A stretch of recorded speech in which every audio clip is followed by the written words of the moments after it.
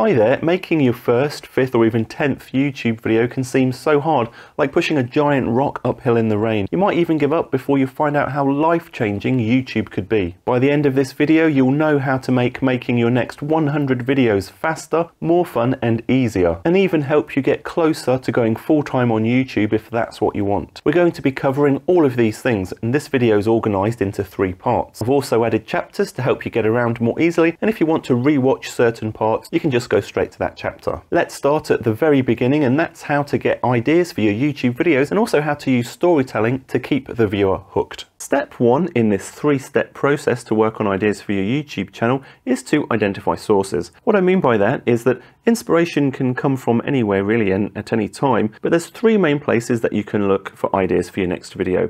The first is YouTube itself. Look at other channels that are in the same niche as you and take inspiration from them, but don't just copy the videos. Try to add some extra value, or maybe make them shorter or longer, or just inject your own sense of style and personality into the video that you make. The second huge source that you can use for ideas for your YouTube video is to use what you know, or what you're an expert in, or what you're known for. For example, if you're a real estate agent, you've got a lot of knowledge and experience that you could share with other people on your YouTube channel. Or for example, if you're a programmer, you're going to have loads of knowledge that you can share and use all of the aspects of a programming language and make loads of videos on all these different aspects of programming. The third source that can be an unexpected goldmine for ideas for your YouTube videos is to read books. Read books both related to the niche that you're in and also books that aren't related to the niche you're in. Quite often you can get a cross-pollination of ideas that can spark some really good YouTube ideas. Also, don't be afraid to read fiction or poetry, because that can kind of get the artistic juices flowing sometimes. Step 2 to this overall process is to make sure you capture ideas. You never know when inspiration is going to strike, so make sure you've always either got a notebook on you or a note-taking app on your phone that you can quickly open and write down an idea if it comes into your brain. If you don't write the idea down straight away, there's a massive chance that it's just going to be forgotten and you'll be thinking, what was that great idea I had? If you write it down, you're never going to lose it. Also, related to writing ideas down, just write down every single idea you have. Don't try and filter out the ideas as to whether or not they're good or would make good videos. Write every single one down, get it out of your brain, and then we'll use those ideas in the third step I'll talk about in just a minute. You can periodically go through those ideas and organize them and delete any ideas that you actually don't think were any good, but don't try and do that in the moment of creating that idea in your brain. Step 3 of this overall process is to evaluate and prioritize. What you want to do is take this list of ideas that you've got and give each one a score from 1 to 10 on how valuable that idea is potentially going to be for your target audience. It doesn't matter whether the type of content you make is entertainment or education or inspirational content. Just think about the idea and how much value the viewer will get from it. Next, go through all of your ideas again and give them another score from 1 to 10 on how excited you are and how interested you are in actually making that video yourself. Next, go through all of the ideas again, give them another score from 1 to 10 on how much competition there is for that particular idea. Once you've given all of your ideas a score in each of those 3 categories, add up the total score for each idea. Each idea is going to have a score from 3 to 30. The ideas with the highest score are most likely to be the videos you should make next. They're going to be valuable to the viewer, they're going to be enjoyable to make, and they're not going to have as much competition on YouTube as some of the other ideas. The idea is just the start though. You're going to want to plan it out and work out the flow or the story that you can use to keep viewers interested in watching it from start to finish. Doing this is going to give you better watch time for your video, and it's more likely to send a signal to YouTube to push it out to more people. Let me share with you 3 tips next on how to use storytelling to keep the viewer interested throughout the entire video, and also how to get an overall better flow in your video. Tip number 1 is to think about state change. What do you want your viewer to feel, or rather, what do you want to be the change in feelings from when the viewer starts watching the video to when the viewer finishes watching the video? For example, a viewer might click on one of your videos to learn something, but by the end of that video they're feeling super confident and super motivated and super fired up to try whatever you've you've taught them, they've got an overall sense of positivity for the future. Or for example, they start watching a video feeling a bit demotivated and down, but by the end of watching your video, they're feeling more positive about the future. That's a really powerful thing. Feelings are really powerful, so ask yourself how you want the viewer to feel at the end of your video. Tip 2 is to think about classic storytelling techniques. It doesn't matter whether you're making educational content, entertainment, documentaries or narrative films, weaving in a story is going to help your viewers to feel more motivated to keep watching it because they want to find out what's going to happen. There's a lot of different ways to structure or tell a story, such as the 3-act structure, the 5-act structure, or the concept of the hero's journey. A lot of these things have a lot of things in common, so what I've done is I've simplified it and broken it down into 7 phases. Phase 1 is the starting state. This is the status quo, or where things are boring or predictable or safe. Phase 2 is often referred to as the inciting incident, and it's something that disturbs that starting state in phase 1 and creates a problem or a goal that's going to need to be solved, such as taking the ring to Mordor. Phase 3 is often referred to as the refusal of the call. This is where yourself or the character in the film is kind of doubting themselves and not wanting to go on the journey to solve the problem that was raised in the inciting incident. For example, if you're making some kind of outdoor adventure video, you might be standing at the bottom of the mountain looking up and expressing your doubts or your fears and not really wanting to go on the journey. Next comes phase 4. This is the decision where yourself or the character decides to actually go on the journey and accept the call. It's the gathering of friends and resources and planning the journey and then setting out on that journey. Phase 5 is really the meat of the story. It's the journey to get to that end goal or achieve whatever you're setting out to achieve. The important thing in phase 5 though is there's got to be some obstacles along the way that get overcome. These obstacles add a sense of tension to the story, and if things are too easy, then really people aren't that interested in watching. Phase 6 is the peak moment. It's the achieving of the goal or the objective. For example, if you were making a hiking video, you could have a hero drone shot of you standing on top of the peak. Or if you've got a baking YouTube channel, it could be that final amazing decorated cake after hours and hours of working on it. Or if you've got a landscape photography channel, it could be after hours of walking through a forest, you finally find the perfect composition of a tree. Phase 7 is the denouement, or the aftermath of what's happened. It's kind of wrapping things up in a nice bow, tying up any loose ends, and also maybe giving a hint at what's next for you or the character. Basically, it's concluding things so the viewer actually feels satisfied with the ending, unlike a lot of films I seem to be watching at the minute which don't really have an ending and kind of make you wish you hadn't bothered watching them. The third tip is to actually make a shot list and or storyboard. Before we get into that, please subscribe and turn on notifications if you like this kind of video. I'd really appreciate it. So once you've got an idea for your story and maybe you've gone through those 7 phases of storytelling, grab yourself a bit of paper and start to write down the shots or the locations that can help you tell that story. For example, you might want to start the video with a wide angle shot or perhaps a drone shot to show where the video is taking place and kind of show off that starting state that we talked about in phase 1. This list of camera shots can really help to visualize what your final video is going to look like before you even press record. It can also help you save time on mistakes from filming the wrong things. You can go one step further and actually create a storyboard where you just sketch out what these different shots will look like. You don't have to be a great artist, trust me, I'm not one.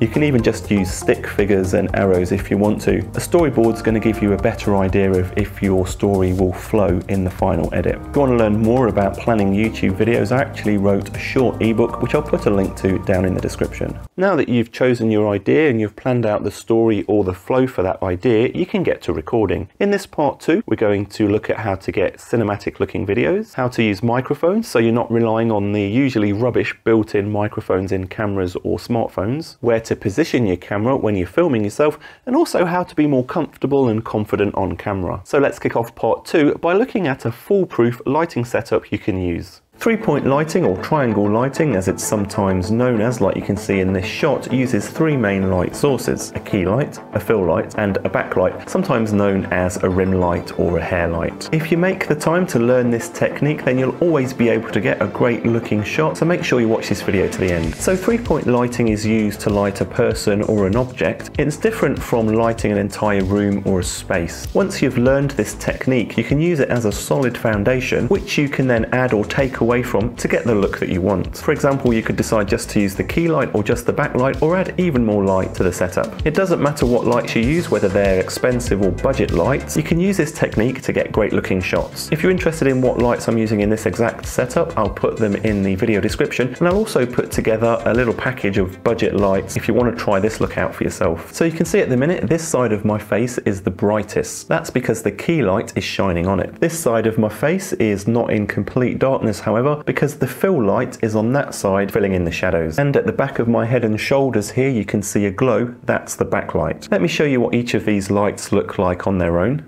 This is what the shot looks like with just that backlight on. This is what it looks like with just the fill light on.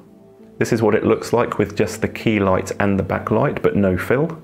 And this is what it looks like with just the key light on. The key light is not any specific make or model of light. The word key just describes its position in the 3-point lighting setup. It's the key light or the most important light in this setup. The key light is usually the brightest light in the 3-point lighting setup, and you can see just by using the key light on its own, we've got quite a moody look to this shot. So while you can just use a key light on its own, it's not always the most flattering look for a face. The key light gets pointed towards the subject, either in front and to the left or in front and to the right. Currently it's to the left there, and it can be anywhere from about 25 degrees to 70 degrees to the side of a subject. If you're just starting out, put the light about at a 45-degree angle from the subject, see how that looks, and then experiment with moving it further left or further right. When it comes to the height of the key light, it's usually positioned either at eye level or tilted above eye level. If you put it below the subject shining upwards, it's going to look really unnatural and a bit like a horror movie. That's because we're used to seeing other humans with light coming from above them, such as the sun or the moon or ceiling lights. Once you've got your key light in position, you can turn it on and set the brightness so you get the exposure that you want on this side of the face. You can then go and turn on the fill light, which we're going to do now. The shot now looks a lot more approachable and friendly and a bit less sinister. You can still get a more moody look even when you are using a fill light by reducing the brightness of the fill light.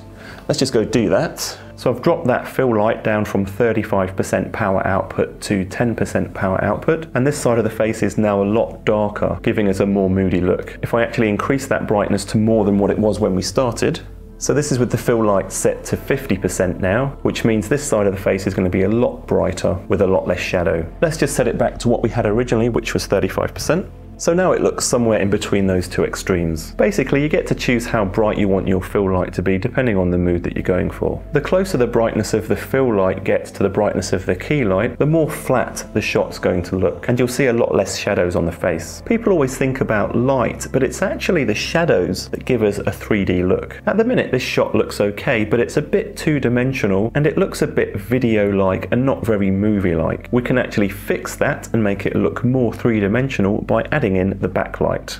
Now with that backlight turned on, you can see that I'm standing out from the background more. It gives the whole shot a sense of depth and 3D feeling. Both the key light and the fill light have got diffusion on at the minute, which is softening the light falling on my face. The backlight, however, doesn't have any diffusion. It's a hard light source. You can of course add diffusion to the backlight if you want to. When you're using a backlight, be careful that it doesn't shine into the camera lens, otherwise you're going to get lens flare and loss of contrast. To prevent this, you can use some black material to kind of shield the backlight from the camera, or use some barn doors on the light to shape where the light is falling. The great thing about the backlight that I'm using at the minute is that it has a built-in floodlight spotlight control. That means you can narrow the beam angle down so it doesn't spread out and accidentally go into the camera lens. By the way, if this is the first time we're meeting, welcome, I'm Jason, and this channel is all about making better looking, better sounding and better edited video. If that's something that would be useful to you, please subscribe, I'd really appreciate it. One of the biggest challenges of using a backlight is how to get it behind and pointing down at the subject without the light or any light stands appearing in the frame. In this shot here, I'm using a C stand with plenty of sandbags on the base and a baby boom arm counterbalanced with another sandbag. However you set up your lights, make sure they're 100% safe and secure and they're not going to fall.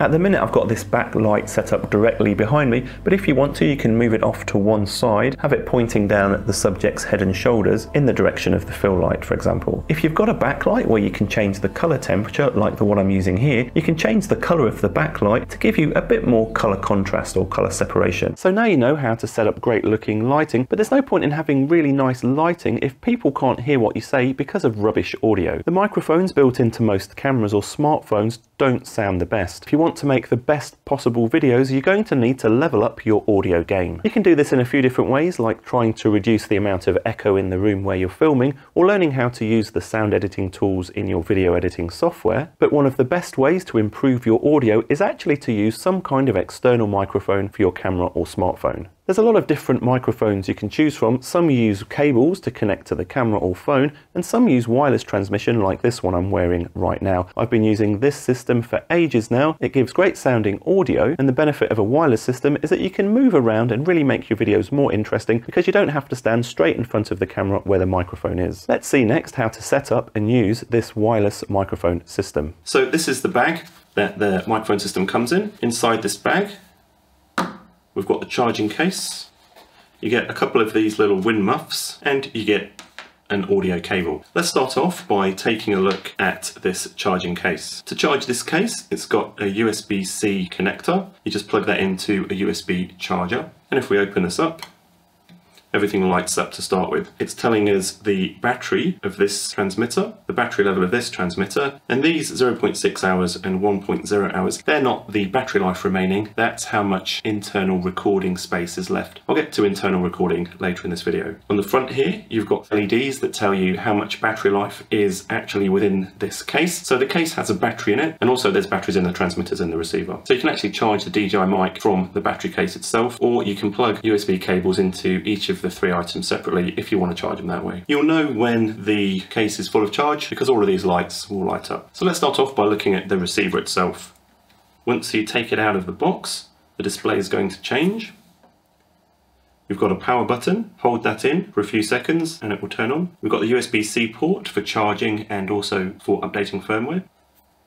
We've got the output sound port. This is what you connect up to your camera's microphone. And you've also got a headphone monitoring port. You can plug a pair of headphones into here if you want to monitor the audio that's being recorded. Let's take a look at the display itself.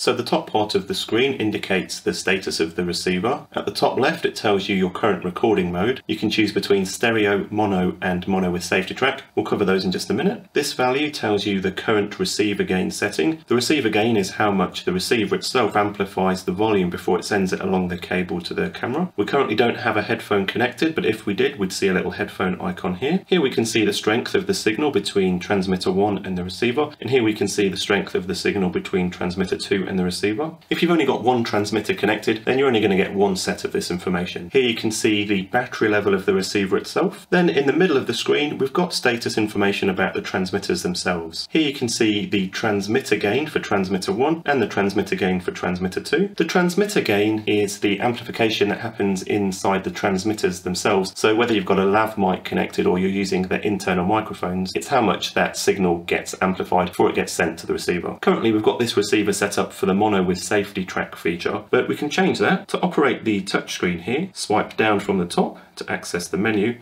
and then you can swipe left and right to find the different items. We'll look at all of these in a second. You can choose the recording mode here. We're going to change this from safety channel, and we're going to change this to stereo. I'll explain what the different items are in just a minute.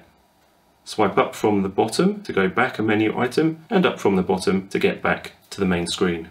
Now that we've got stereo recording mode selected, you can see the left and right indicators here. It's telling us that this transmitter is going to be output to the left side of the stereo signal, and the audio from transmitter 2 will be output to the right hand side of the stereo signal. You can also see the battery status of both transmitters here. They're both currently fully charged. The bottom of the receiver screen shows you the real-time volume information. So you can see as I'm talking, these volume meters are going up and down. If I bring one of these transmitters really close to my lips here and keep talking, notice that the bar is going yellow and also a bit red at the end. If you start to see red, that means that your volume settings are set too loud and your audio is going to sound pretty terrible. So keep these bars in the green and occasionally popping into the yellow. So currently neither of these transmitters is muted, muted, which means that the audio is being transmitted from them to the receiver and will ultimately get recorded in the video file. You can mute the transmitter signal from either the transmitters or using the receiver. So to access the settings for one of the transmitters, if you've got two attached, you swipe up either from the bottom left or the bottom right, depending on which transmitter you want to change. So I'm going to swipe up from the right bottom here. And now we get access to transmitter 2 settings. We can currently see that transmitter 2 is recording internally to the internal memory. If I tap this, internal recording will stop. And if I tap that again, this transmitter is now recording internal audio again. If you want to mute one of these transmitters, tap the little speaker, you get a line through it. And if I just swipe down from the top, you can see now this icon is telling us that this transmitter is muted. And you can see we're getting no volume information on this bar. If I just swipe up from the bottom right again, tap it again to unmute.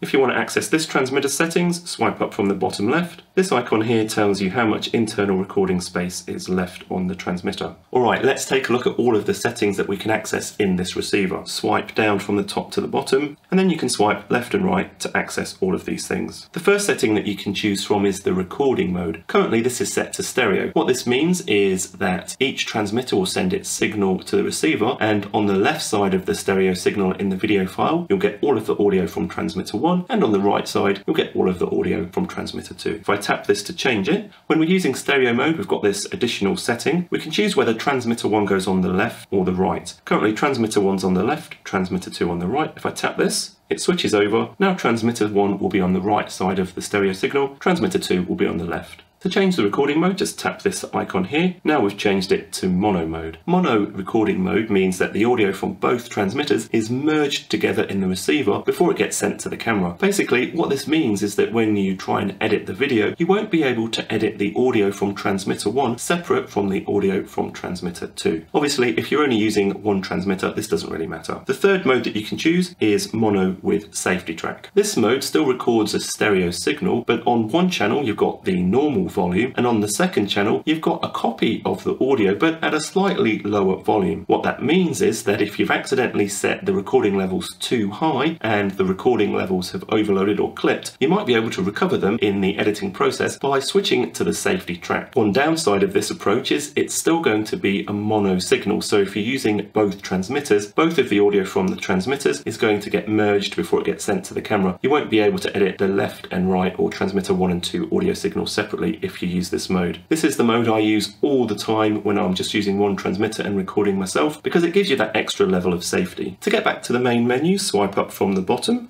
and that will go up one level. Let's take a look at this next item, receiver gain. Just tap that. The receiver gain is how much this receiver box amplifies the signal before it gets sent down the audio cable to the camera. Currently this is set to +6 dB. Swipe to the left to reduce it. You can reduce it all the way down to -12 dB if the signal is overloading your camera, and on the other end of the spectrum you can alter this all the way up to +12 dB if your signal in your camera is really quiet and you need to boost the volume. So if we set this to +9 dB, I'll just swipe up from the bottom a couple of times. You can see we've got this +9 now in the receiver display telling us the receiver gain setting. Let's just go back to the menu by swiping down. The next item you can change is the volume level for the headphones. We currently don't have any headphones connected, but you can increase or reduce the headphone volume there. The next set of settings is all to do with the transmitters. If I tap this and go into these settings, the first setting you can enable or disable is the low cut setting. It's currently off, but you can switch it to on if you want to. The low cut will reduce some of those lower level frequencies if you're finding that you've got a bit of an annoying low level rumble in the bottom. For example, sometimes people turn this on to get rid of air conditioning noise or that kind of traffic rumble, but I tend to turn it off all the time, and I just use the EQ features of whatever editing program I'm using. The next setting for the transmitters is the transmitter gain. If I tap this, this is where we can set how much the audio is amplified in the transmitters themselves. Currently, both transmitters are being amplified by +4 dB. You can change this by tapping on one of them and altering it, and you can change these independently. This is useful if you've got these transmitters attached to two different people. You could have one person that talks very softly, so you might want to increase the transmitter gain for that person, but the other person might talk very loudly, so in that case you'd want to reduce the transmitter gain for that person. The next option we can choose is this rec stop lock, which is not very descriptive. If I just tap this, this enables you to lock the button on the transmitters that will turn off internal recording. This is a good feature to have turned on, and this will stop you from accidentally turning internal recording off by hitting the record button here. Swipe across to the next feature. This is the auto recording option. Currently this is turned on. So what that means is when you turn on one of these receivers, it will automatically start recording to the internal memory. This is a great feature to have turned on all the time in my opinion, because it's always going to make sure you're recording a backup version of the audio inside the transmitter. You can of course turn this off if you want to. Next setting is this vibration notification, and this basically allows you to turn off the vibrate feature on the transmitters. Notice for all of these transmitter settings, you can't actually change them independently for each transmitter. The settings apply to both transmitters. The next option is to change the LED brightness. You can see that you've got a red and green light on these transmitters. This setting allows you to alter the brightness. It's currently set to low brightness. Let's change this to high. You can see how they light up even more. Or if you find these distracting or you're wearing it under clothing and it's showing through, you might want to turn these off. Personally, I usually leave this on low as it's a good middle ground.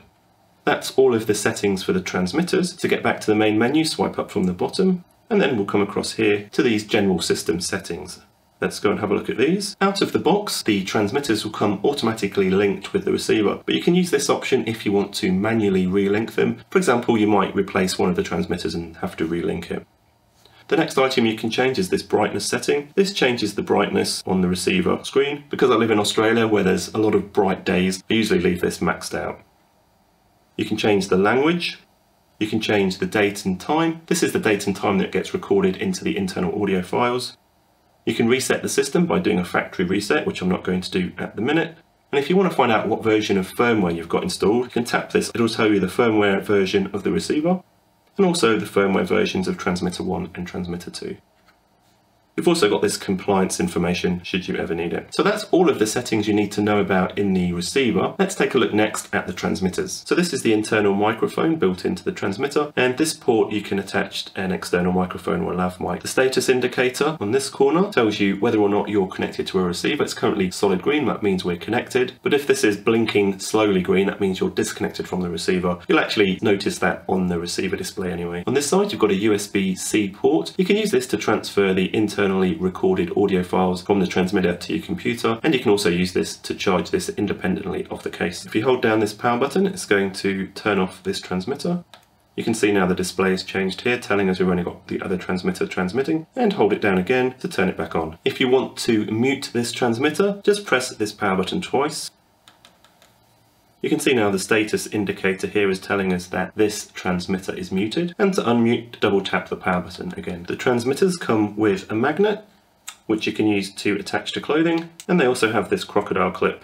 This is the linking button, which allows you to manually link this transmitter to a receiver, and you also have this record button to start or stop internal recording. If I press this button, notice that nothing's actually happening in the receiver display. That's because we've got that record stop lock feature enabled. So I can't accidentally stop internal recording by pressing this button. This is the recording status LED. It's currently red, that means we're recording internal audio. But if I just double tap the power button again, notice that this is now pulsing on and off red. That means we're muted, and you can see once again in the receiver that we're not receiving any signal. You can either double tap the power button to unmute or swipe up from the bottom right and tap in the middle here to unmute. Now the LED goes back to solid red. Let's see next how to actually set this system up with a camera. The first thing you're going to want to do is have a look in this case, and it comes with this little cold shoe mount. What you want to do is take the receiver, and then you take this little clip, fold this section out, and then you slot it into this hole here. It can be a bit fiddly, so just be gentle and take your time.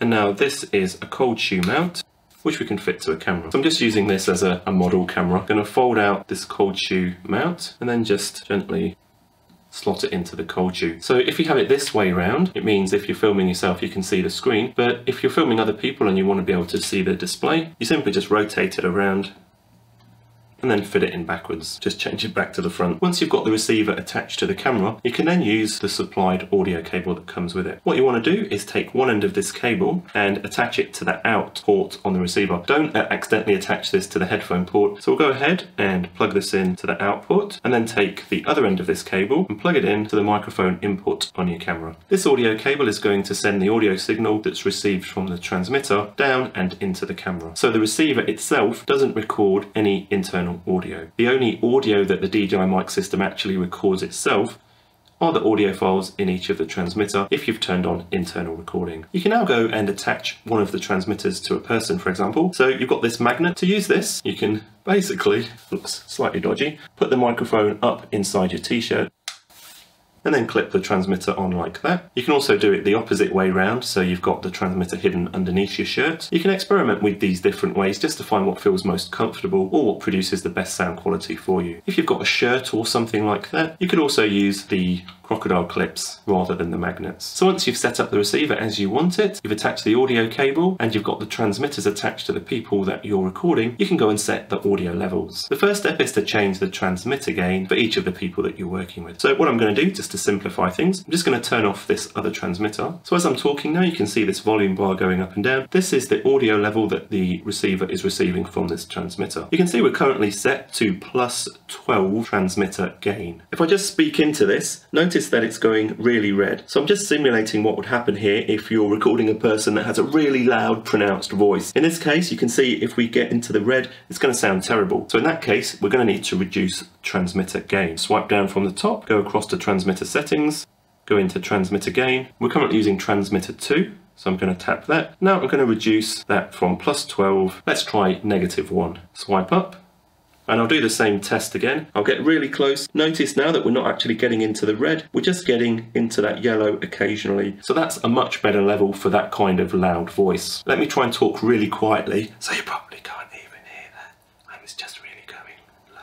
See how we were really low down on that volume meter then for a quietly spoken person. In that case, you'd want to increase that transmitter gain, so you're getting most of the way up in the green here, occasionally in the yellow. The next thing you're going to want to do is go into your camera audio recording settings. First of all, you're going to want to disable any automatic volume correction, any automatic wind noise reduction, and essentially you want to go into whichever option allows you to set the recording volume manually. Start off by reducing the camera's recording volume to almost as low as it will go, and then in the receiver settings here, come into receiver gain and start to increase this. I suggest starting with something low so you don't overload your camera, and then just gradually increase that until you start to see a good signal in your camera's volume meter. Every camera's got a slightly different looking volume meter, but you want to be hitting mostly in the green, very occasionally in the yellow, or depending what's marked on your camera's volume meter, aim for about the -12 dB mark as an average. You don't want to really ever see red in your camera's volume meter. If you follow this process, you should get the best possible signal quality with the lowest amount of possible noise. The final thing we're going to look at are these funny looking things here. These are the windshields that fit onto the transmitters. And all you do is you find the little circle inside here, slot it over the internal microphone, and then gently twist, and you'll hear a gentle click. You want to use these anytime you're filming outside and there's any wind. It'll just help cut down some of that wind noise. Where and how you put up your camera while filming can have a massive difference on how you look and how your overall video feels. Let's look next at camera angles and tripods. The camera angle or camera height that you choose has a surprising effect on how the viewer will feel and perceive the video you're making. There's a few different camera angles to choose from. Let's look at some of the more common ones. At the minute, I'm looking straight down the lens at you with the camera positioned at eye level height. This is an eye level or neutral angle shot. If I look over at the camera screen, the center guideline that I've turned on is running straight across my eye line here. This angle feels very natural, and it's like we're connecting in real life. It feels more intimate somehow, and less like you're watching me and more like we're having a conversation together. We could go and zoom in the lens. Currently at 24, let's go all the way up to 50, and this still feels pretty natural. So this eye level shot is a great choice for YouTube videos, for example, because it's a more personal interaction with the YouTube audience. Just as a quick tip, remember to line up the eye level with the center of the lens and not the bottom or the top or the center of the camera body. Another quick tip is if you're filming yourself on your own, to save yourself having to go backwards and forwards to the camera just to move the camera up and down, instead you can grab a stand and maybe put a crossbar across and then just put it across here here at eye level, leave the stand in the frame and then go behind the camera and then move the camera up or down until the center guideline matches up with that crossbar. All right, let's take a look at the next shot. I'm going to use that technique using this C-stand arm here. So that's about shoulder level height. I can just leave that in the frame now and come back to the camera on the stand here and then just drop this down until that center grid line is running across that C-stand arm. So that should give us a shoulder level shot. So this is an example of a shoulder level shot. I haven't tilted the camera up at all yet. It's still vertically and horizontally level. If I were to zoom in and change the focal length,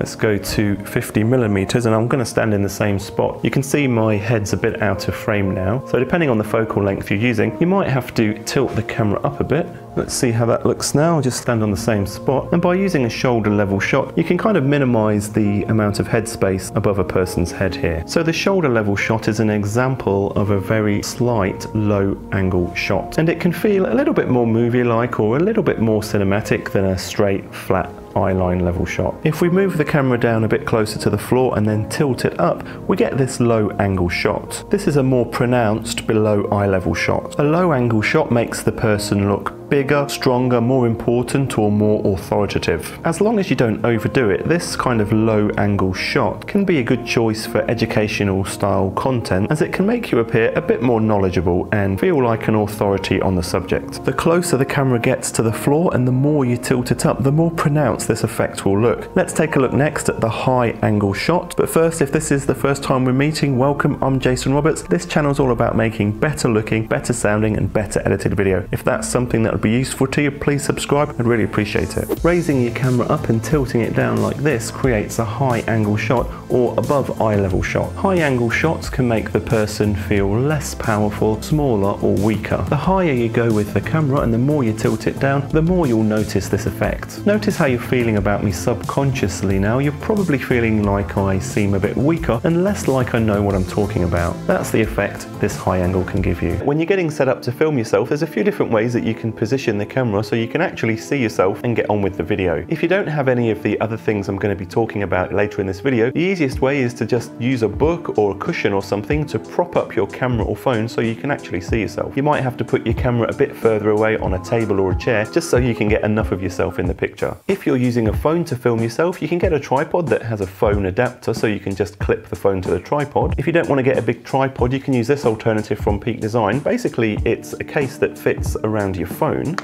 So it provides some protection for your phone for a start, but it's also got this magnetic attachment, and I'll show you how that works. The great thing about this system is that there's loads of different attachments you get. There's this little tripod, and all you do is you extend out the legs, and then it just magnetically attaches to the phone. Then you can film either vertically like this, or film normal widescreen videos. There's also other attachments that will clip to the case, like this mount here. Just show you how that works. Don't have to change the case, you just snap this on. And at the bottom here is a quick release plate. So you can attach that to a tripod if you've got a tripod that has a quick release plate. Or you can use other adapters to attach this to bikes and even just loosen this off. Just rotate this around. And you could even use it in combination with some of the other stuff from Peak Design to clip it onto your body or your bag and create that kind of point of view look. This little tripod's also great if you have like a script or something that you want to put on your phone when you're making your videos. By the way, I'll put links to everything I'm talking about in the description for this video. What about if you're not using a phone, you're using a camera? There's a few different options. If you just want something small and fairly flexible, literally flexible because you can bend the legs, you can get something like this Gorilla Pod. There's a few different sizes for this Gorilla Pod and it will depend on how heavy your camera is or how big your camera is as to which version you want. It comes with this ball head. And you can kind of do some interesting things with these legs because you can really bend them around and wrap them around kind of strange looking things. A word of warning though, when you're using a Gorilla Pod, if you're using it like this, make sure it's not going to fall off. And even if you're using it as a standard tripod, just make sure that the legs are actually going to be super stable and it's not accidentally going to fall over. Had that happen a couple of times. If you want a tripod that's going to go a bit higher than this thing, so you can put the camera at eye level, like I've got it here, you're going to want to go for a more traditional tripod. I've had this Peak Design tripod for years now and I absolutely love it. This particular one that I've got is a carbon fiber one, so it's even lighter than the other version. And I really love the kind of ball head that they've got on this thing. It's really easy to turn and position the camera to get the exact angle that you want. It also folds up really nice and compact for travel. You could of course go for an even more traditional kind of tripod like this Winston 2.0 from Three Legged Thing. The benefit of this tripod over the Peak Design one is that it actually goes a bit higher, and if you extend the center column even higher, you've just just got to be careful when you're extending the center column of tripods because they can get a bit more unstable, and if you're filming outside with a lot of wind, you're going to get a lot of wobble. What I would say is, whichever tripod you decide to go with, make sure it's got a quick release system so you can fit a plate to the bottom of the camera and then quickly slot it in and out of the tripod head without having to screw things together or fiddle about with stuff. It's just going to make filming videos a lot quicker and a lot more easy. Whether you're filming yourself with a camera or a smartphone, the choice of lens and also one other important setting will have a big effect on how your video will look. There's two main things that will affect how you look on camera. The first is the focal length, or how zoomed in you are, and the second is the aperture. If you're filming on a smartphone that has multiple lenses or cameras on the back, you can switch between them to get different focal lengths. Or if your phone only has one lens and one camera, you can use a digital zoom to zoom in. Just be aware that if you zoom in too much, you're going to lose resolution and the video quality will start to look worse. On a camera with a fixed built-in lens, you can use the zoom to change the focal length, and on an interchangeable lens camera, you can either swap out the lens or fit a zoom lens that allows you to zoom in and out and change the focal length. This shot you're looking at now is being filmed on a 24mm focal length, and that's towards the wider end of what you're probably going to want to use most of the time. If you're vlogging and holding the camera out here, you might want to go a bit wider, something like a 16mm or 20mm focal length. That's going to mean that your face is not going to appear really big in the frame, and you're also going to be able to get a bit of the background in to give a bit of context on where you're actually vlogging. When you use a shorter focal length like this 24mm, you get to see a lot more of the space that you're filming in. If the only lens you have is a wide-angle lens and you don't want to see as much of the background and you want to seem a bit bigger in the frame, you can move the camera closer to you. Just be aware that wide-angle lenses close up can make your face look a bit weird. Next up, we've got this 35mm focal length. This focal length is great if you want to see a bit less of the background, and it also won't make your face look quite as weird if you move the camera closer to you. So this is what it looks like with a 50mm focal length. We've still got the camera in the same position there, and 50mm gives you a nice natural look on the face without it looking weird and warpy. We can see a lot less of the background now than at 35mm, but if you did want to see more of the background, then you'll have to move the camera further away, which you might not have space to do. All right, let's crank it up to 70. So this is what it looks like with a 70mm focal length. We're seeing a lot less of the background now, and if you want to get more of it in, you'll have to move the camera even further away. If you get yourself a 24 to 70mm zoom lens like the one I'm filming on right now, it'll give you a lot of flexibility when you're filming yourself. I'll put a link in the description to the exact lens I'm filming on here. The second most important thing about choosing a lens is finding out what apertures the lens allows you to set. Lenses that have wider apertures allow you to let more light into the sensor, which means they're better for darker situations. Also, wider aperture lenses can allow you to blur the background more. At the moment, this shot is using an aperture of f3.5, and in the background there, you should see it looks a bit blurry. And this is what the shot looks like with a smaller aperture, f8. You should be able to see in the background that the background is a bit less blurred now. Because I've made the aperture smaller, less light is getting into the camera, so I've had to increase the ISO, which might mean that you see a bit more noise in this image. And this is what it looks like with an even smaller aperture of f16. I've had to increase the ISO even more now, but you should be able to notice in the background things are even less blurry. Let's just switch back to f3.5. The smaller the f number, the wider the aperture, the more light gets in and the blurrier the background becomes. Lenses that allow you to set a smaller f number usually cost more, but if you can afford it, I'd recommend trying to get at least an f2.8 lens. It's not that you can't get great looking shots with an f4 lens, but f2.8 gives you more creative flexibility and allows you to film in slightly darker conditions. This 24 to 70mm zoom lens I'm filming on at the minute has a minimum aperture of f2.8. When you're shopping for a lens, usually the advertised aperture is going to be the minimum that the lens supports. The wider the aperture or the lower the f number the lens supports, the less light you're going to need. So if you're just using window light, for example, to film yourself, that's another good reason to try and get at least an f2.8 lens. A 2.8 aperture lens also means that if you're using lights, those lights don't have to be quite as powerful. One of the scariest things about making YouTube videos sometimes is actually just being on camera. If you feel anxious or uncomfortable while filming yourself, you're not alone. alone. But don't worry, I've got 13 tips for you next to look and feel better on camera. When I first started recording myself, I was so stiff and robotic. Hi, in this video I wanted to talk about how you start a YouTube channel, or in fact start anything else. And I wish I'd had this video that I'm making right now so I could send it back in time to my past self to kind of get a quick start about how to get better at talking to camera. By the end of this video, you're going to be in love with your lens, or at least not be terrified of it. Let's talk sausages. The first tip I've got for you is no one's going to know how the sausage was made. What I mean by that is that you can make as many mistakes as you like on camera, start and stop recording, format the memory card and just give up and then start all over again. All anybody's ever going to see is the final version that you upload to YouTube. So don't be afraid of making mistakes and don't get all flustered and down in the dumps. Everyone makes mistakes while talking to the camera. You've just got to keep trying and just remember you're in control of the sausage. The second tip I've got for you is how to prepare to actually press record and be on camera. If you're feeling a bit tense and a bit kind of wound up, one thing you can do, and it's going to seem a little bit crazy, but just bear with me, is you can just kind of shake your body out. This is going to seem a bit weird. You just kind of shake things out and just kind of get loosened up. And I know that seems a bit strange, but it's just a way of almost getting out of your own head a little bit and just kind of getting in touch with your body so you're not overthinking when you're about to press record.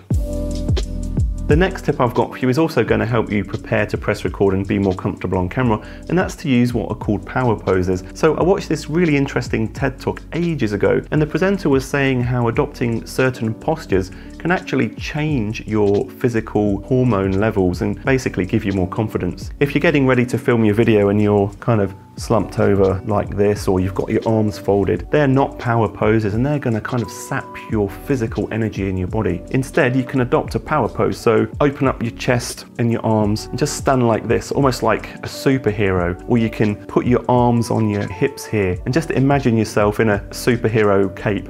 I know it sounds a bit weird, but it actually does help. The next tip to get more comfortable on camera before you hit record, just go and listen to some songs that really pump you up and get you energized and motivated and feeling in a really good mood. So these could be energizing tracks that really get you going, or if you're feeling a little bit too over caffeinated maybe and a bit too high energy already, maybe you could listen to some calming or soothing music, whatever works for you. The next tip is something I like to call the 5,000 year rule. Now, this is not meant to sound demotivating, but what I want you to do is imagine that this video that you're making right now is never going to be around in 5,000 years. That's not to get you down in the dumps or to think what's the point in filming it then. It's more just to give yourself a bit of perspective about a lot of things that people are doing nowadays won't even be remembered in 1,000 years, let alone 5,000 years. So just give yourself permission to relax a little bit and have fun while trying to make your video.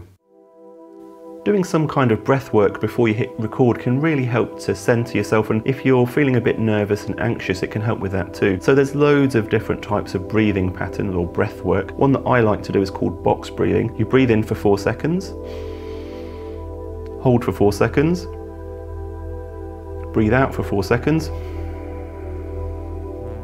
and then hold for 4 seconds. And you just repeat that cycle a few different times. Obviously, if you've got any health issues or you get dizzy, you better stop it, or check with your doctor first, of course. Another strange thing I saw on a TED Talk once to prepare to give speeches or even talk on camera is the practice of making a kind of a siren noise. And it kind of just gets your face and your lips and your mouth warmed up a bit. And it also sounds a bit funny, so it can make you laugh and release a bit of tension. All you do is you do this. Wee wah, wee wah. It feels very, very strange doing that on camera, knowing everyone's going to see that. But obviously when you do it, no one's going to see it. The next tip I've got for you is to make friends with the lens or the camera that you're filming on. And all I mean by this is it's kind of a cliche thing that everyone talks about, but it's either imagining that the lens is a person or imagining that the lens is a specific person, perhaps a friend, and that just helps you feel a bit more comfortable with talking to that little black hole in the center of the lens.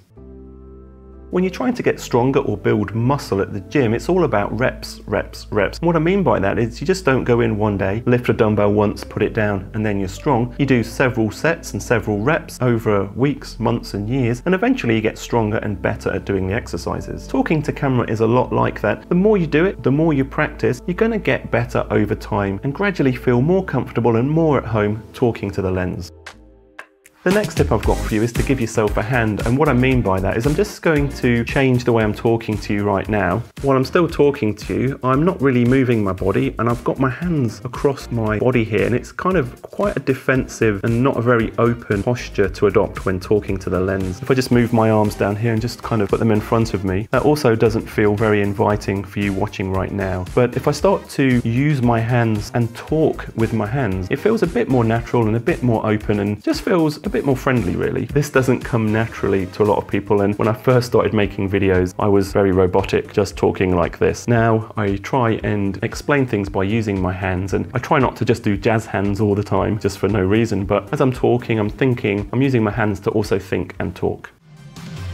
The next tip I've got for you to feel more comfortable on camera, and if you feel more comfortable you're going to basically make better videos, is to dress in a way that's comfortable for you and that gives you confidence. This will also depend on the niche or the kind of channel you've got. For example, if you're creating a lawyer channel or perhaps a personal finance channel, you're possibly not going to sit there in board shorts and a ripped singlet. Suppose you could do though, you'll definitely stand out. And you can do some simple things like just making sure that your t-shirt is ironed, not that I'm particularly good at ironing, just little things like that to give you a bit more confidence and basically one less thing to worry about when you're talking to the camera.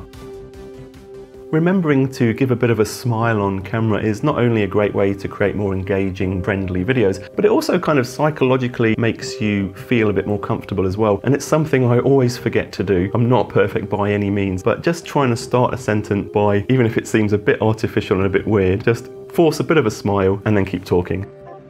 The next tip is this 10% rule idea, and basically what this is knowing that the camera is going to kind of almost automatically portray you as being a bit lower energy, maybe a bit quieter. So what you can do is just be yourself, but just add a 10% more energy on top of what you think you need, and that will come across on camera. Let me show you what I mean. So if I just talk kind of like I would to camera like this, it's very low energy and it might be sounding or seeming a bit normal to me, but if I just add that 10% extra energy, you don't have to go overboard with it. You really want to be authentic and be authentic to yourself and to your viewers, but just try to nudge things up about 10%. But don't go crazy flamboyant and be someone you're not and move all this around like this, mate. Be authentic to who you are. Now you know how to set up your camera on a tripod and also how to feel less uncomfortable while talking to the camera. You can make sure you've got your memory card and it's got space on it. Make sure your battery's fully charged. Either use manual focus to check that where you're going to be standing is in focus, or better still, use autofocus,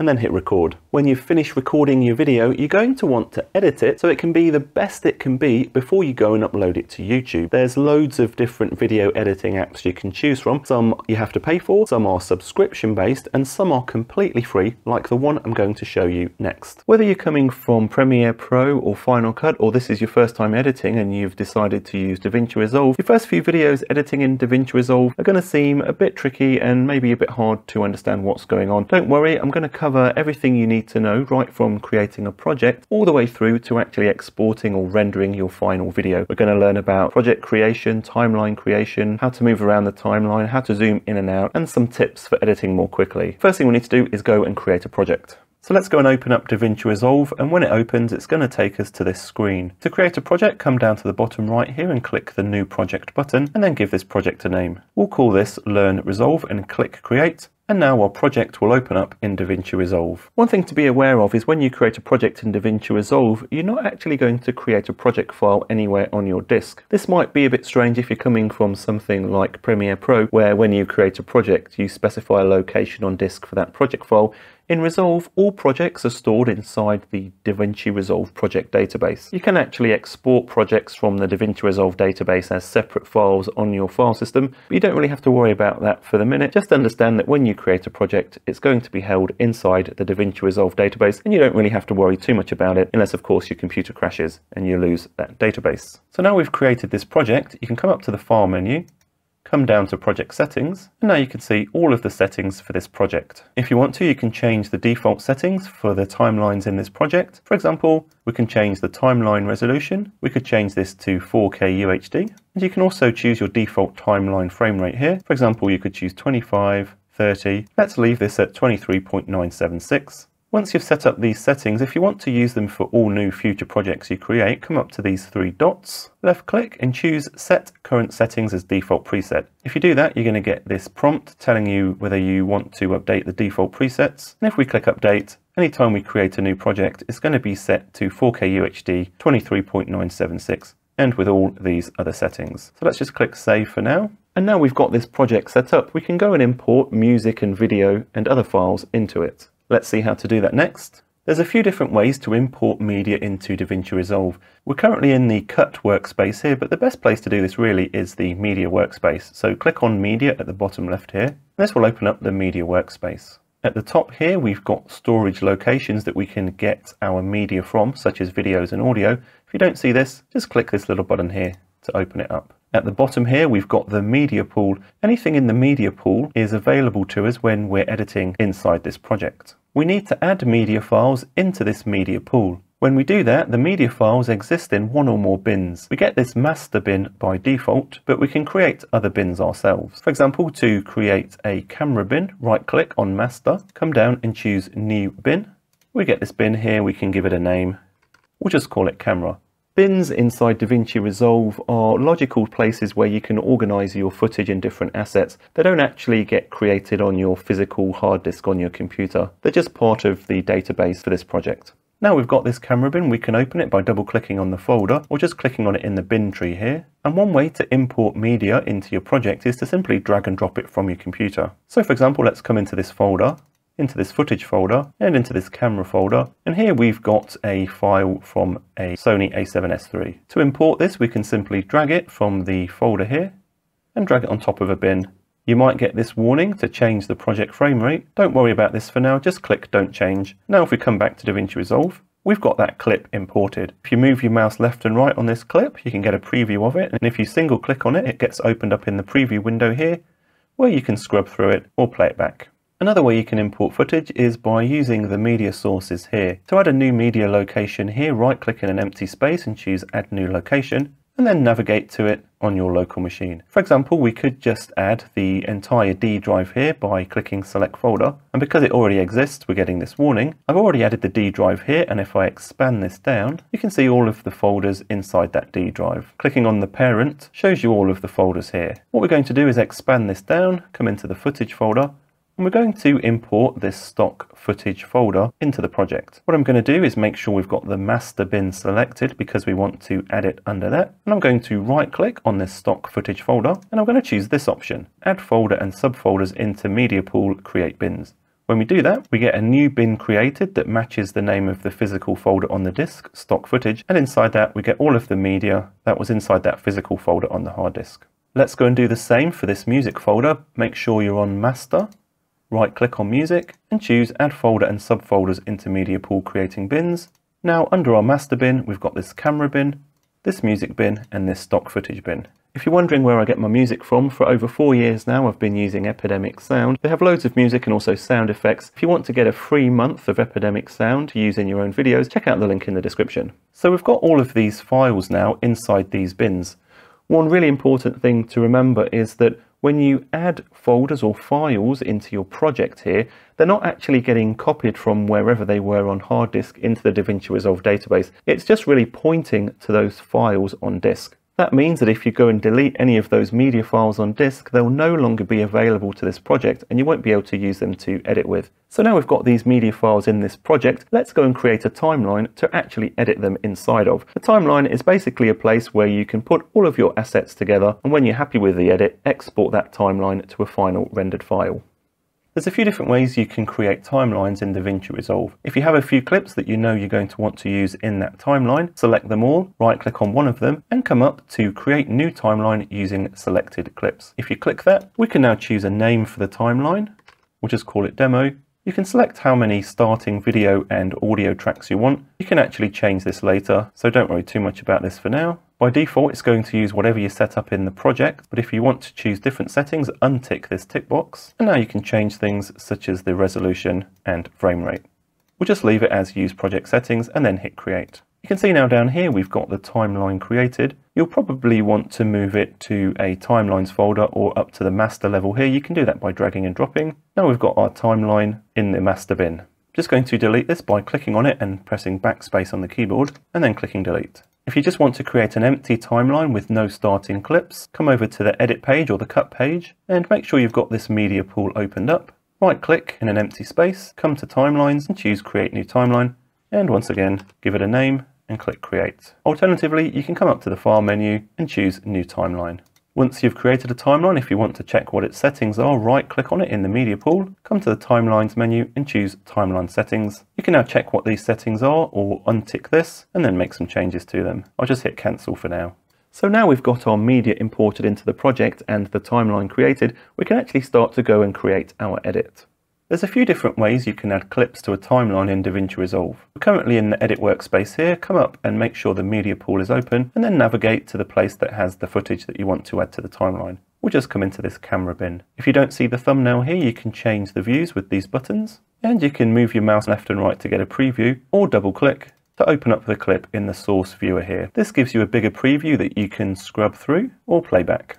The first way to add clips to the timeline is to simply drag them from the media pool down into the timeline window here. The blue bit at the top is the video information and the green bit at the bottom is the audio information. Above this center line here we've got video tracks, and below this center line here we've got audio tracks. Just going to remove this by clicking on it and hit backspace. In addition to dragging and dropping, you can use the keyboard shortcuts. Position the playhead where you want to insert this clip, select the clip, and then simply hit F9 on the keyboard, and that will insert the clip at that point in the timeline. There's lots of other ways to add clips to the timeline, but we'll keep it simple for now. Often, however, you don't want to add the entire clip to the timeline, you might just want a small portion of it. Let's see how to do that next. To add just part of a clip to a timeline in DaVinci Resolve, the first thing you're going to want to do is open up the source clip. Just going to double click that to open it in the source viewer. Now you can use the playhead here, choose where you want to start the clip when you add it to the timeline. So let's select about here. Hit I on the keyboard to add what's called an in point. This is where we want the footage to start when we drag it to the timeline.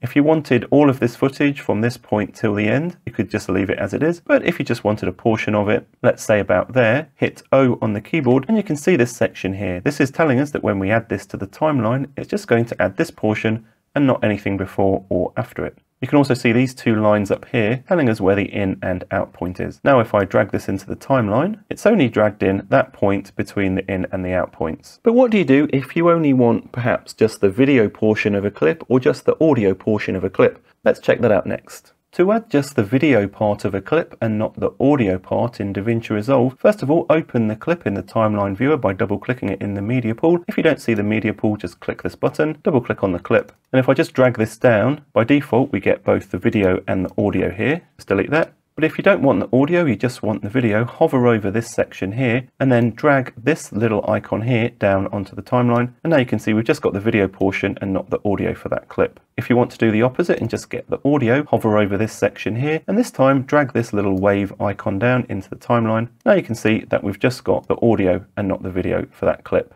So now we know how to add clips to the timeline, let's learn next how we can navigate and move around that timeline so we know where we are. To zoom in and out of a timeline in DaVinci Resolve, there's a number of different ways. The first way is to hold down Shift and hit Z on the keyboard. This is going to zoom in and fill the timeline with all of the clips. If you want to go back to the previous zoom level, just hit Shift Z again. There's a number of buttons that you can choose here. The first is this full extent zoom. If you click this, it's going to fill up the entire timeline. The next button is detailed zoom. If you click on that, this is going to zoom in to give you more detail. And the next button is custom zoom. If you click on that, you can then use this slider by clicking the plus and negative buttons, or just using this slider here to zoom in and out. Alternatively, you can hold down Control on your keyboard and use the plus and minus keys to zoom out, and to zoom in, use Control plus. You can also hold down Alt and use the scroll wheel on your mouse to either zoom out or zoom in. There's also a number of different ways to move around the timeline. You can use the up arrow on the keyboard to move to a previous edit point, or the down arrow on the keyboard to move to a following edit point. You can also use this scroll bar at the top to scroll around the timeline, or hold down Control on the keyboard and use the mouse scroll wheel to scroll the timeline left and right. So now we know how to navigate around the timeline, let's go and start cutting clips together to create our edit. There's a few different ways to cut clips up and make them shorter or longer in DaVinci Resolve. We've got 3 clips on the timeline here. The The first way you can make cuts is to use the blade tool. We're currently in selection mode here with this red arrow selected. To switch to blade edit mode, click on this razor blade here, or alternatively hit B on the keyboard. If we move over this now, you can see we've got this razor blade icon. I'll just zoom in a bit. Now all you need to do is move this razor blade where you want to create a cut. So let's say somewhere in the middle of this clip, and then left click, and now we get an edit point. We've effectively cut that clip in half. What we can do now is switch back to edit mode by clicking the arrow here or hitting A on the keyboard, selecting the second half of that clip, and then hitting backspace on the keyboard to remove it. We've effectively cut out that second half of the clip now. If we don't want to cut out a middle portion and we just want to make the start or the end shorter or longer, we don't have to use the blade tool for that. We can stay in the selection mode tool here and then come over and hover over the left hand side of the clip till you get this icon, and then move the mouse to the right to make it shorter or left to make it longer. You can do the same at the end. Make the clip shorter by moving the mouse to the left, or make it longer by moving the mouse to the right. Let's go and make this first clip shorter. And then we'll just left click on this and drag it to move it up, and then left click and drag this. Now we've got a simple edit of 3 clips that are a bit shorter. There's a feature in DaVinci Resolve called ripple editing, and basically what this is it's a way of making it a lot quicker to edit, because Resolve will automatically close up gaps when you make clips shorter or longer, and you can also use it to delete gaps in your timeline really quickly. Let's take a look at that next. There's a few different ways to use ripple editing in DaVinci Resolve to make editing quicker. For example, we've got this empty space in the timeline. We could go and select all of the other clips after it and then move them all up. But if you've got a complicated timeline with loads of clips, that's a bit time consuming. Instead, just left click on this empty area and then hit backspace on the keyboard. This will remove the space, and notice how it shifted these other 2 clips over to the left to fill up the gap. Suppose we wanted to make this clip shorter. We could click on it and then make it shorter, and then click on this empty space and hit backspace. But there's a much quicker way, and that's to use the trim edit tool. You can change to trim edit mode by clicking this button here or hitting T on the keyboard. Now watch what happens if we try and make this clip shorter.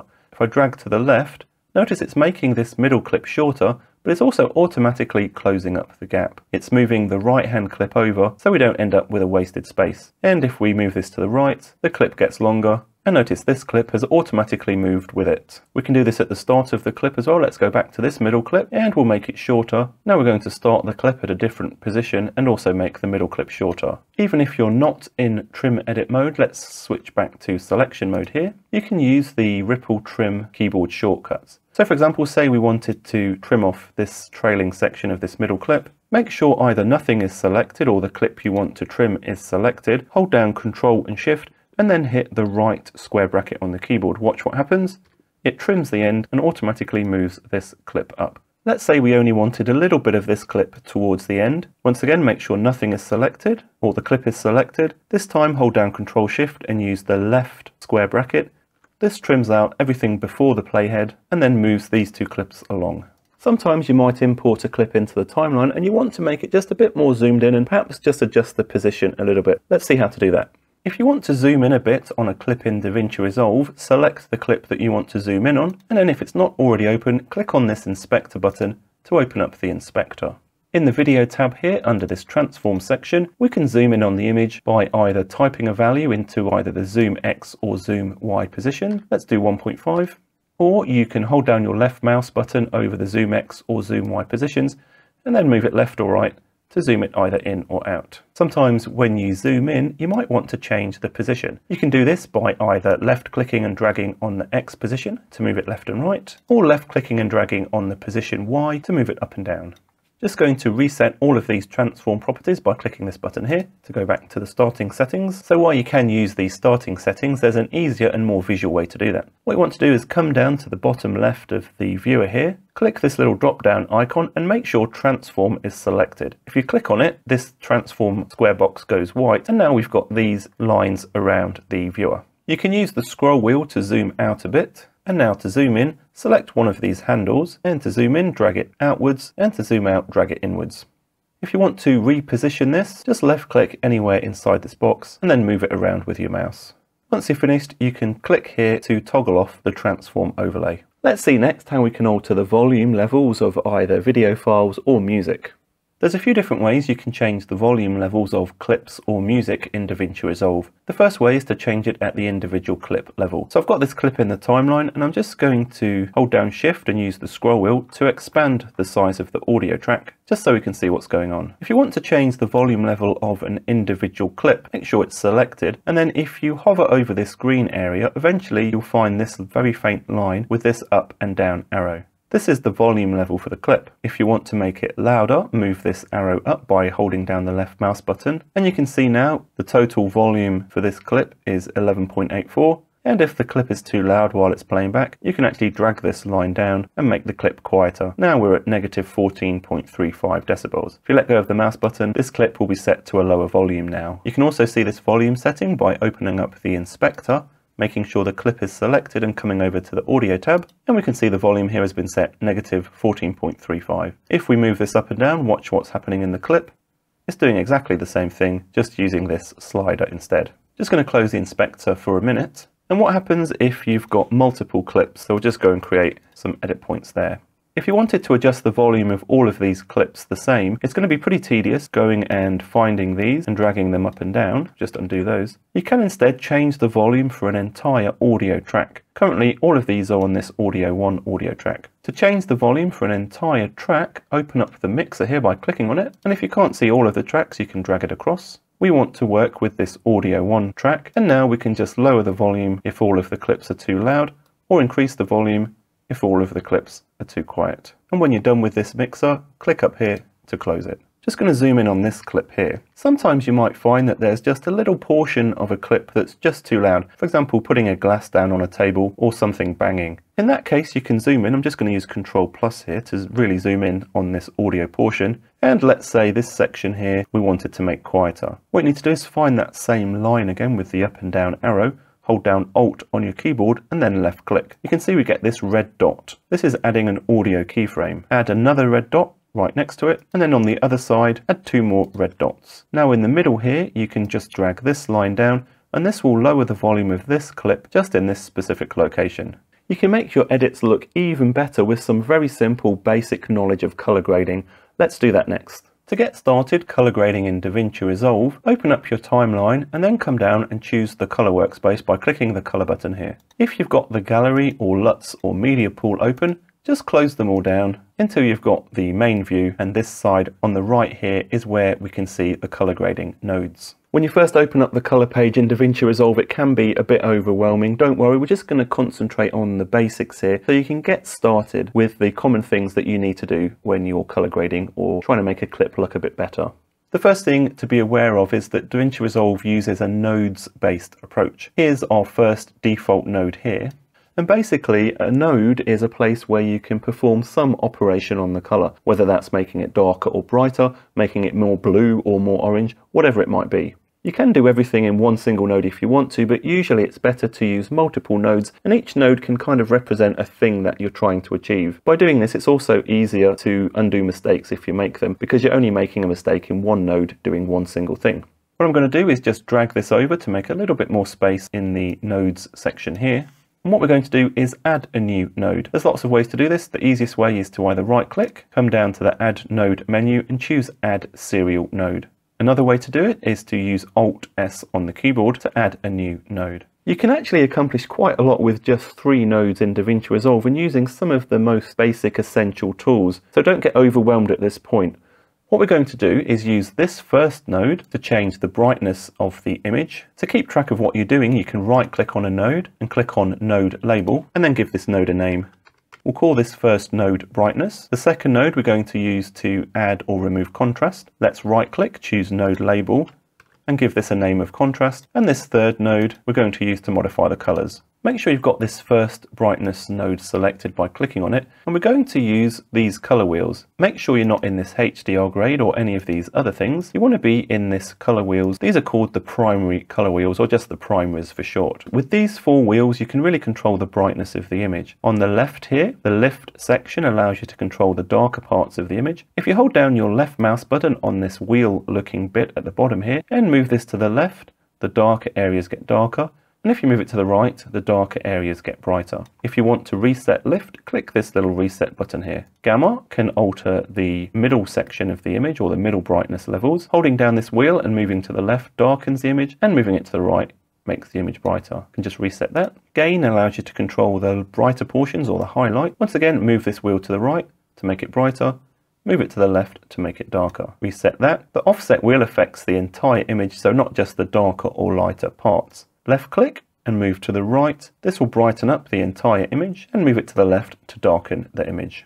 Let's say, for example, here we're going to move the offset to the right to brighten things up quite a lot. Then we'll use the lift wheel here to darken things down at the lower end, and then the gain here maybe to lift the highlights even more. If you hit Ctrl F, you can see a full screen view, and if you hit escape, you can go back to this view. If you want to zoom in, hover over here and use your mouse wheel and hold down the mouse wheel to move around. You can see at the minute that we're getting quite a lot of bright highlights, so maybe we're just going to use the offset, left click, and then drag this down just to lower things a little bit. Hit Z to zoom back out, and let's say we're happy with the brightness. We can now click on this contrast node and either increase or decrease the contrast. There's lots of ways to do that. The simplest way is to use the contrast section here. You can either click on this and type in a value, let's say 1.5 to add quite a lot of contrast, and if you want to reset it, double click on the word contrast. You can also hold down the left mouse button and drag to the left to reduce the contrast, or drag to the right to increase the contrast. Let's add quite a lot of contrast just so you can see what it's doing. We can now click on this third color node, and inside here we can make some changes to the color. So you could use the temperature here and the tint here to correct any white balance problems. Just going to hold down the left mouse button and move this to the left to make things cooler and bluer, or if you move it to the right you can make things warmer. Let's just move towards the blue side a little bit in this image. You can do the same with tint, move it to the right to add magenta, move it to the left to add green.